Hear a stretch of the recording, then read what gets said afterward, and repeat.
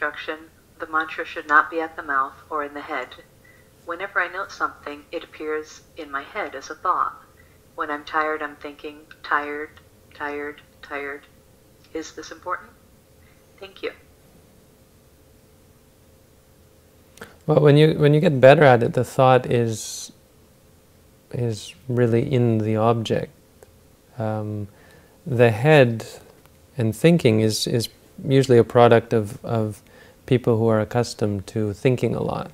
And so when given this sort of exercise, the mind's only way the untrained mind's only way of implementing it is to create it as a thought in the head. I mean, when I started, I was actually seeing the words like they were pasted to the inside of my forehead and getting headaches.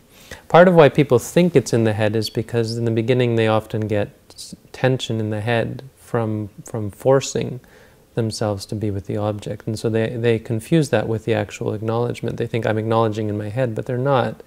The head is just giving rise to tension or exhibiting tension as a result of the person's tense, forceful, controlling mind state.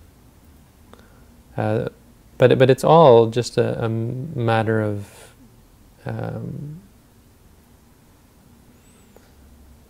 lack of proficiency. Once you get better at it, the thoughts themselves become natural, become a part of the experience. So it's just experiencing it as it is. It's the tone is different, and it's like as though you're saying it in your head, or saying it in your foot, or saying it in your stomach.